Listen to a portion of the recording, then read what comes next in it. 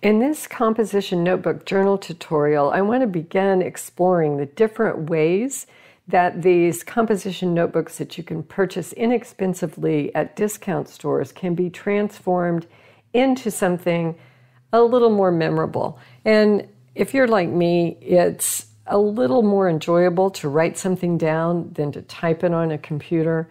And I would like to kind of put the wow into the ordinary of these composition journals. I'm going to begin by covering the spine on this inexpensive composition notebook with some fabric that I had in my stash. I have ironed the fabric to remove all of the wrinkles, cut to the height of the journal, and I'm placing it with a mixture of water and glue into place on the spine.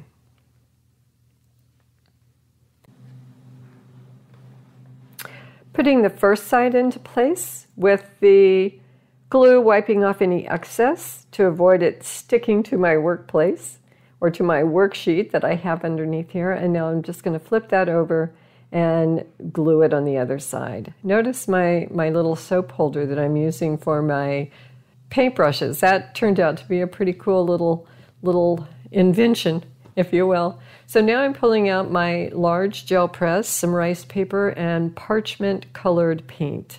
And I want to create just a plain background.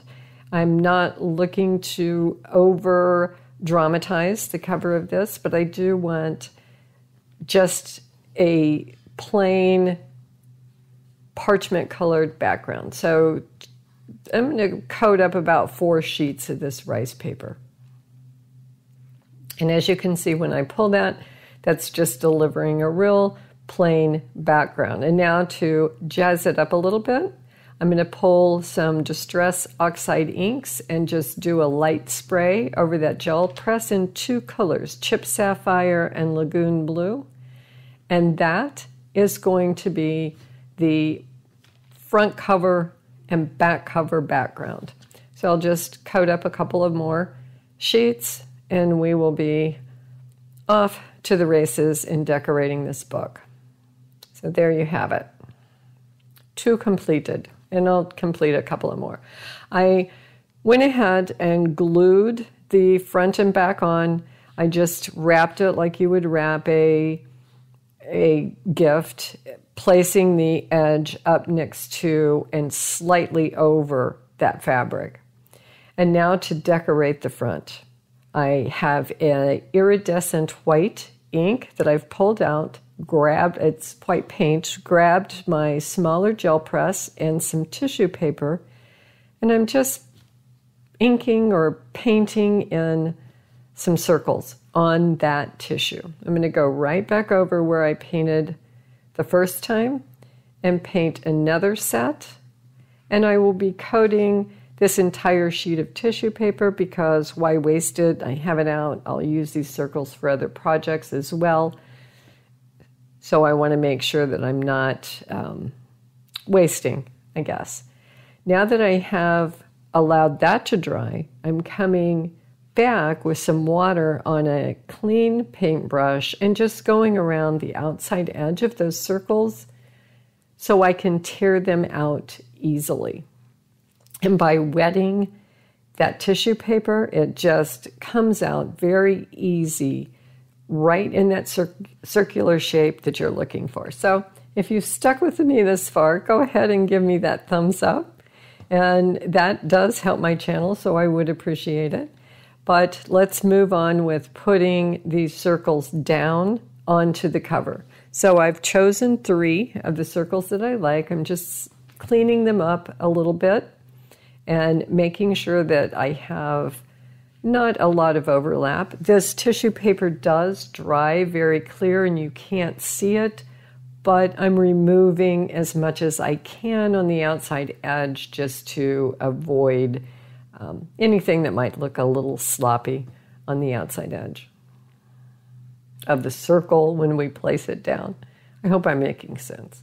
It's making sense to me. I hope it's making sense to you, or I'm making sense to you. So I have the 3 that I have chosen, and I will just grab my water and glue combination once again and adhere those to the front cover. Now I have let that water and glue set up on the front cover once I got it into place. So let's go ahead and add our circles. I'm going to put a fine coat down underneath where I want it, and then just go from the inside to the outside on each of these circles. And I find that works best because it prevents from tearing or ripping that tissue paper, because it is real fine and fragile once you get it down onto the wet surface that you've created by putting that glue and water down first. So here is the third one. We'll get it into place.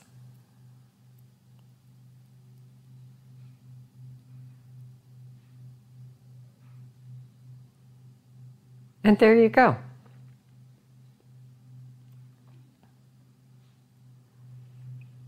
So that needs to dry. I'm going to allow that to dry. There was some dry time in there that you didn't see, but once all of those circles were dried onto the front cover of this booklet, I pulled out the Mod Podge hard coat. I'm going to give the front cover a coat with that.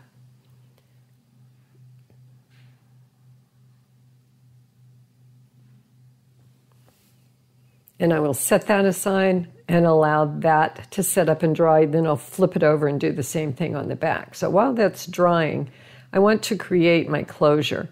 I'm just going to cut a width that is equal to this fabric because I wanted the closure to have that fabric on it. And I think I'm going to tab it off.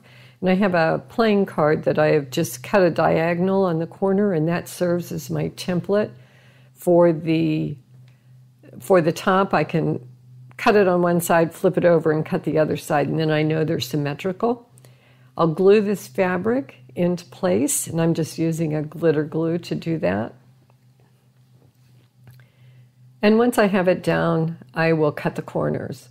Now, in retrospect, it would have been much easier had I put the rice paper on the back before I put the fabric on. But we've already sailed that ship, so we're going to trim the rice paper down to the size of the back of this tag and then trim it off. And it doesn't have to go all the way down because this I'm going to insert on the back cover, and it will hold a string that we can tie that book closed with. So to hold that string, I want to punch a little hole and set an eyelet. So I've pulled out my crocodile, centered up where I want that hole, punched that hole in, and now I'm going to just set that eyelet real fast.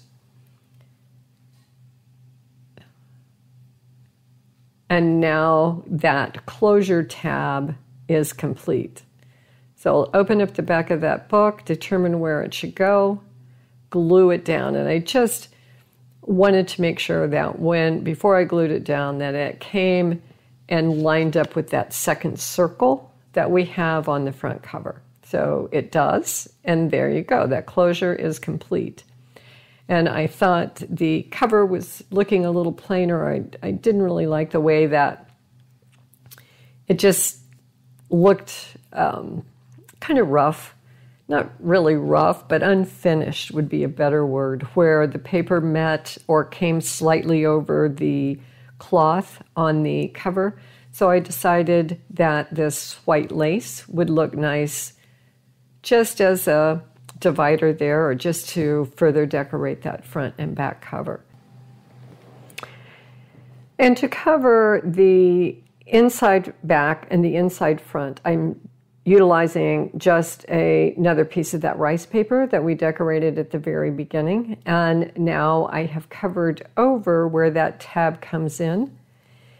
And it is time to put the string in. I measured that string 6 times the height of the book to give it enough to kind of wrap around a couple of times. I've pulled it through doubled it in half, pulled it through that eyelet, and I pulled the little loop through, and I put the little trinket or the little charm onto that loop when it was through. And now I've just pulled that tight, tied it to hold it in place, and now you can wrap it and tie that book off. To store that extra cord or that string when you're utilizing the book, I thought a belly band in the back would work because you can tuck that string underneath it. So I'm placing that belly band in the center. Just glue it down on the top and the bottom. I'm going to ink around the outside edge of that, and I'm just using a craft paper for that. I found this nice craft paper that had that kind of parchment-y look to it and some mapping. And once that glitter glue holds, you'll be able to tuck that string underneath that belly band when you're writing in the book. And a pocket in the front would be nice to hold things if you're using this and you're out and about and you have a receipt or something you want to put inside that you want to incorporate into your book, someplace you've been, a ticket, whatever. Here's a nice little place to hold it until you are near a glue stick or some glue that you can glue it into the book. See how that string tucks under once that's dry? And now we shall just tie this off into a little bow. And that quite simply completes the transformation of this composition notebook. So I hope you enjoyed this.